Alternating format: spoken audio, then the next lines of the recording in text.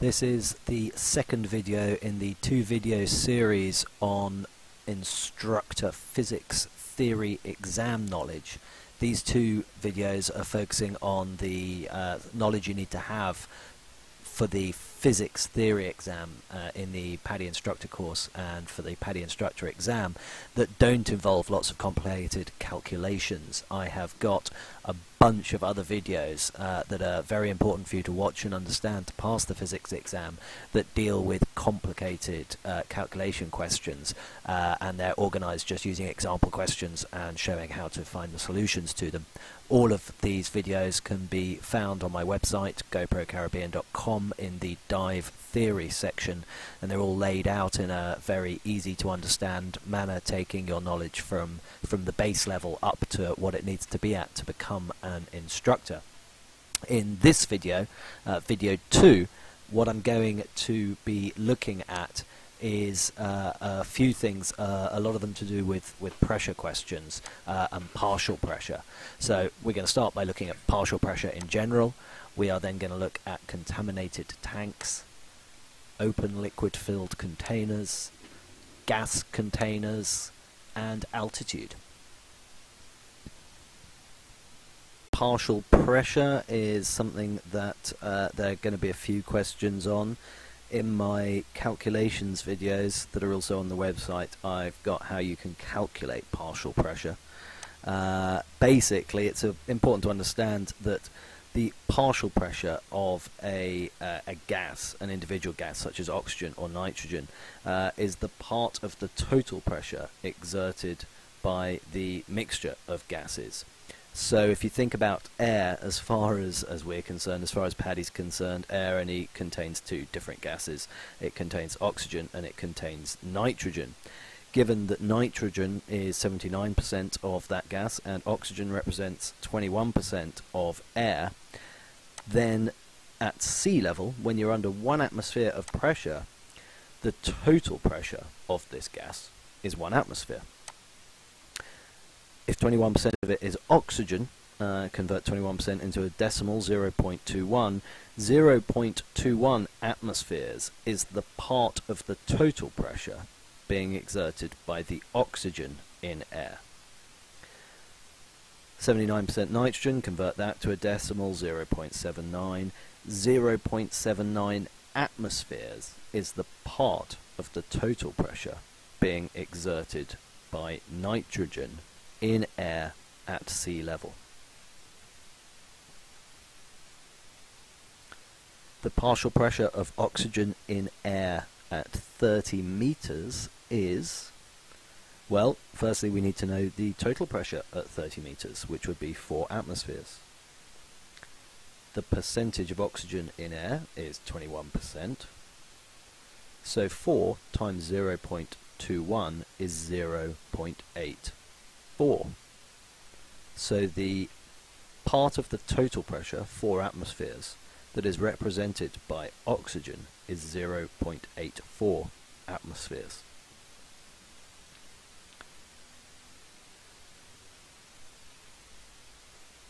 The rest of that total pressure, we know that the pressure is 4 atmospheres, the balance would be nitrogen. 3.16 atmospheres of that total pressure would be being exerted by nitrogen.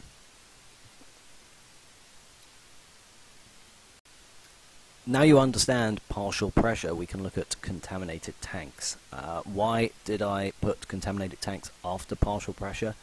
Well, it's because they're very, very closely related thing. The effect of a gas on you, a diver, is going to be based on the partial pressure of that gas. If the gas in question is a contaminant, a gas that we don't want to be breathing because it will have very negative effects on us, then obviously we're very concerned about what the effect this contaminant will have on us, and that is all going to be based on the partial pressure of that contaminant.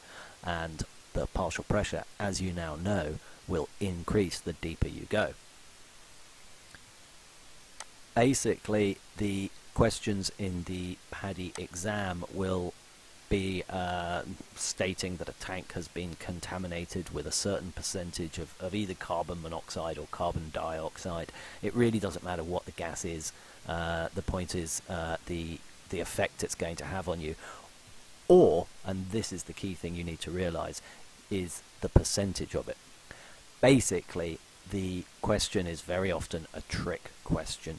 You need to read very carefully whether the question is asking you what the effect of that gas will be on you at a given depth, because the effect of a contaminated tank increases with depth. But the question may talk about a tank that's got a certain percentage of carbon monoxide. Let's say it's got 1% carbon monoxide in it, and you're descending to a depth of 40 meters, and then it's just going to ask you what is the percentage of carbon monoxide at this depth.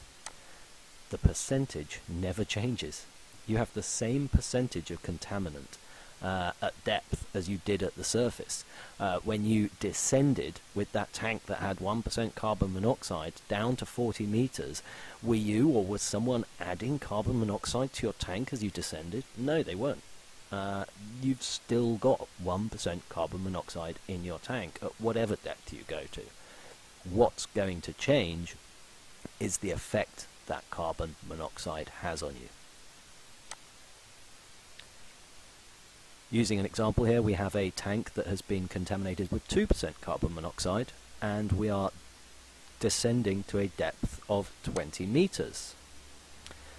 What is the percentage of carbon monoxide at 20 meters? It's still 2%. The percentage never changes. So if the question asks you for the percentage, you've just got to see what the percentage is in the question, and that is your answer. There is no need to do any math at all.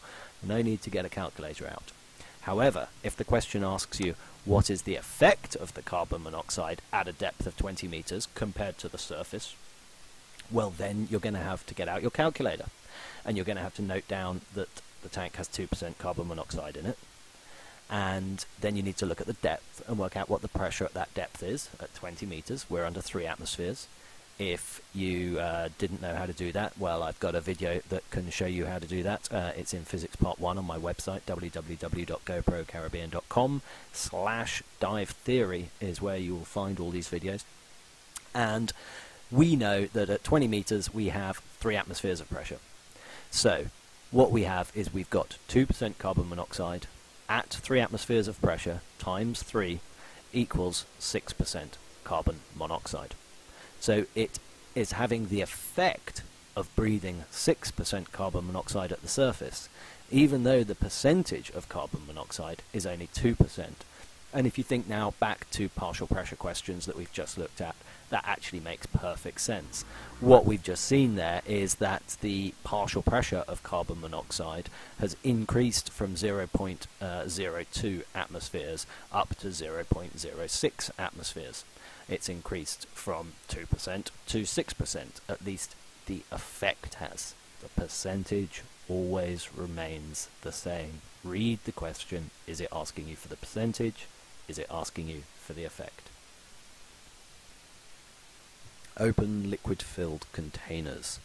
Well, you're an open liquid filled container. Basically, PADI do like to ask quite a few questions where they talk about an open liquid filled container being placed under pressure or having the pressure released on it, being put in a hyperbaric chamber, and really if you just replace the words open liquid filled container with diver, it actually makes the questions quite a lot more easy to understand. Here's what you need to know.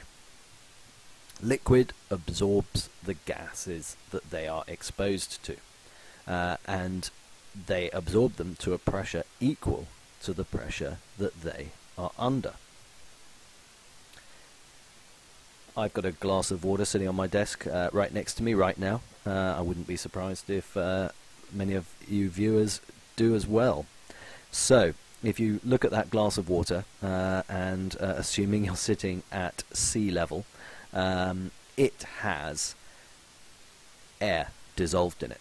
And because you're at sea level and you're under a pressure of 1 atmosphere, there is actually 1 atmosphere of air dissolved in the glass of water sitting on my desk right now.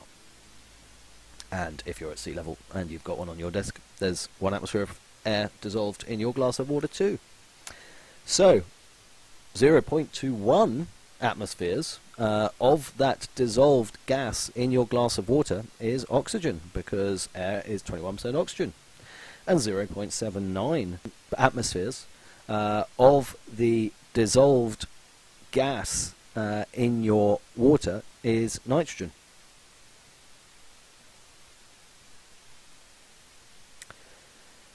What would happen if I then took a glass of water and put it in a hyperbaric chamber or pressure pot, they're basically the same thing, and increased the pressure that that glass of water was under to 5 atmospheres? Slowly, air would dissolve into the water until it had 5 atmospheres of air dissolved into it.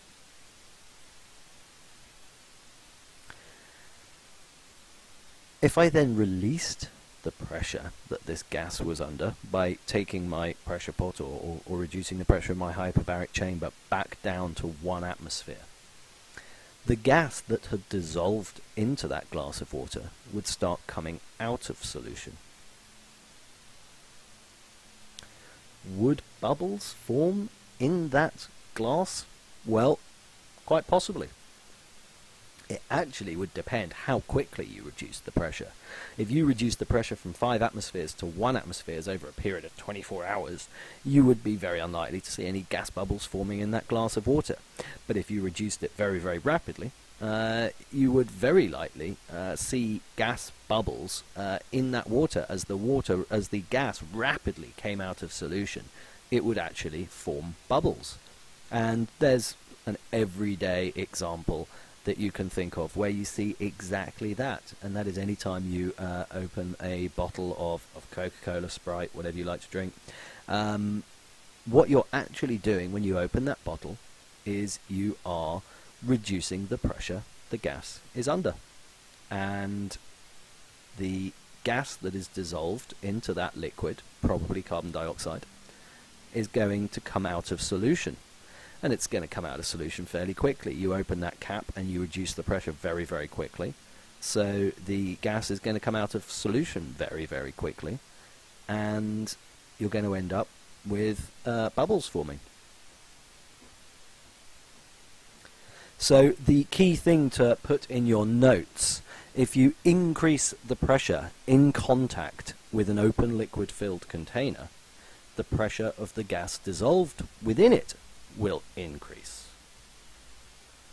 If you decrease the pressure in contact with an open liquid-filled container, the pressure of the gas dissolved within it will decrease.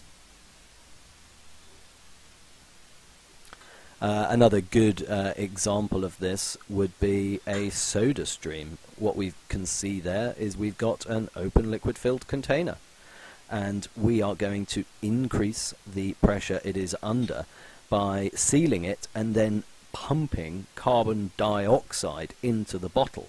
That addition of gas to that bottle, that sealed bottle, will increase the pressure within that bottle, and the CO2 will go into solution in the liquid.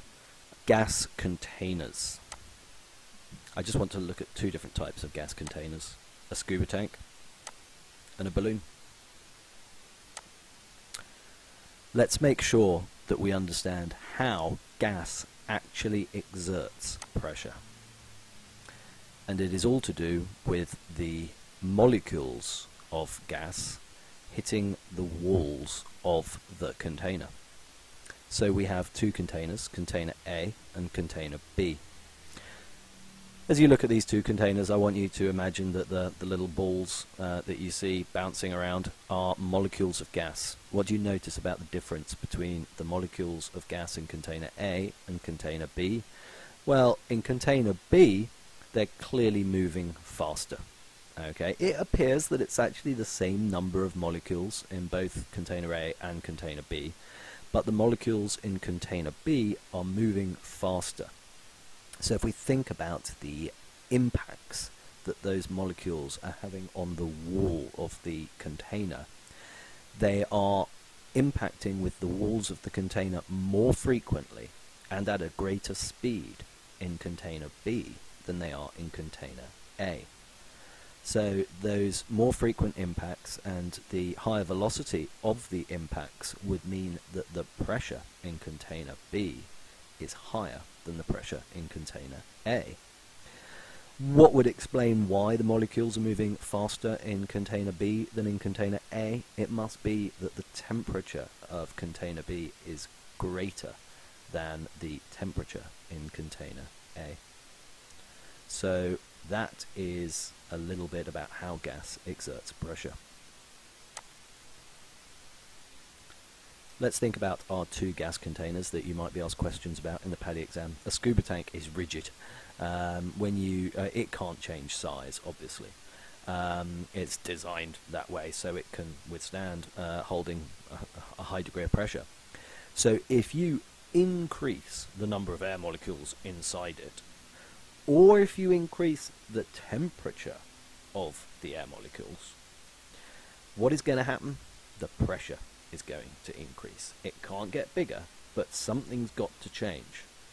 So what changes is the pressure. And then really the opposite of that is a balloon. A balloon is elastic, it's flexible.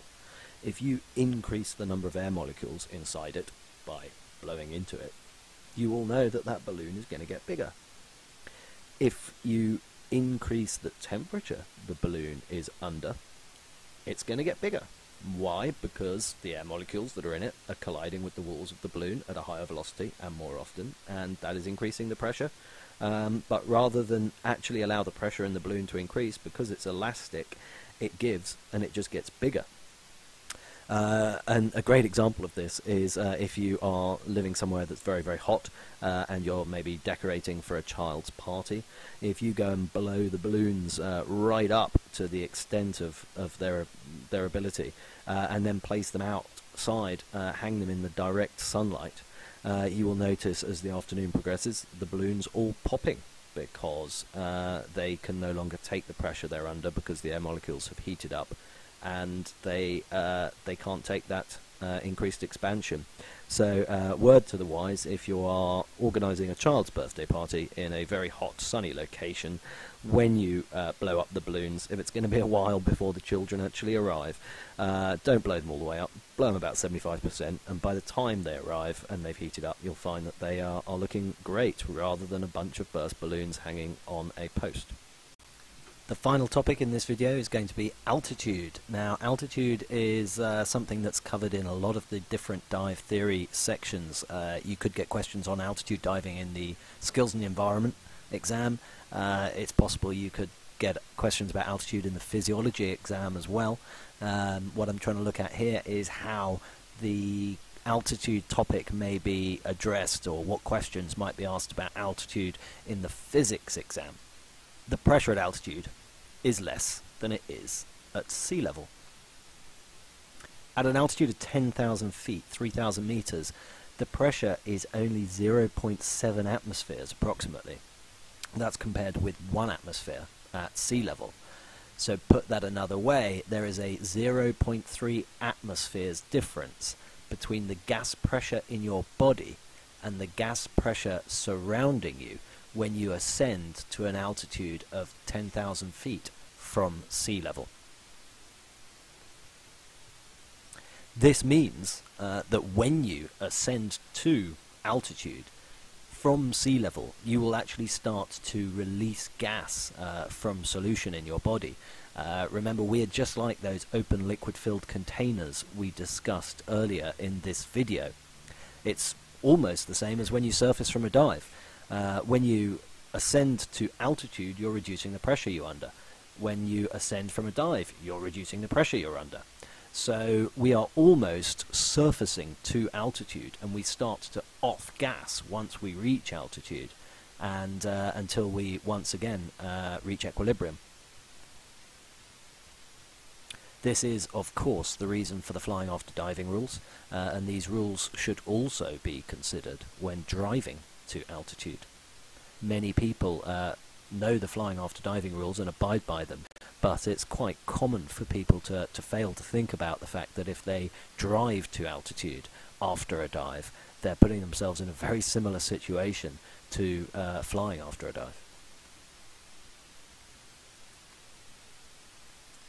What I want to do now is use some fairly random numbers to illustrate what is happening. The key point to focus in on is the differences in these numbers, and they're going to illustrate what we're actually talking about. When you ascend to an altitude of 10,000 feet from sea level, the pressure you're under reduces from 1 atmosphere to 0.7 atmospheres. We've already looked at that. Therefore, let's now look and focus on nitrogen, because we know that's what causes DCS. The partial pressure of the nitrogen in your body will over time reduce from 0.79 atmospheres, which is the partial pressure of nitrogen in your body at sea level, to 0.55 atmospheres, which would be the partial pressure of nitrogen at an altitude of 10,000 feet, where the ambient pressure is 0.7 atmospheres. So that basically means when you first go to altitude from sea level, when you first go to 10,000 feet, the difference between the pressure of the nitrogen dissolved in your body and the pressure of the partial pressure of the nitrogen surrounding you, the nitrogen you're breathing into your lungs, would be a 0.24 atmospheres difference. Now, this wouldn't be a big enough nitrogen pressure difference to cause DCS. If you had just done a dive before ascending to altitude, and let's say, for the purpose of this example, after that dive you had a nitrogen partial pressure of 1.05 atmospheres. Let's now think about how that is going to change things. So now, at sea level, when you actually surfaced from that dive at sea level, the difference between your tissue's nitrogen partial pressure and the surrounding nitrogen partial pressure would be 0.26 atmospheres. Your tissue partial pressure of 1.05 atmospheres.